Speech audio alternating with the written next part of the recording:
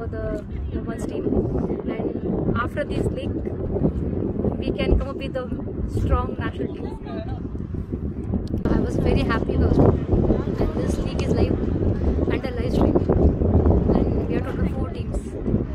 And the good thing is what 4 teams is almost 16 players are there. So at a time 16 goals are 60 girls are playing.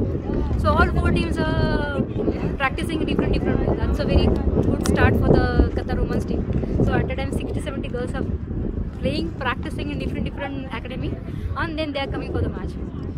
And you as a senior player, how it feels to mentor some of the young raw talent which are coming, but for them playing the competitive match is like a new thing for them. You know, I feel more confidence because this is first time that we are playing a domestic league, and it's an individual 4 teams. So we all the national players we divided into 4 teams. So it's big challenge that my colleague only playing against me. So I know what are the weak points, strong points. So I need to work with that. And in my team, some of them they know the cricket.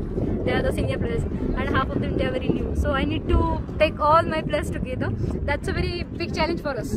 On top of that, weekend we are playing on this league, and it's very hard. But I still appreciate my all girls. They're giving their 100%. And today is our second match. Hope next week we have a 3rd match. Hope for the best. We'll come up with the strong for the 3rd match. But it's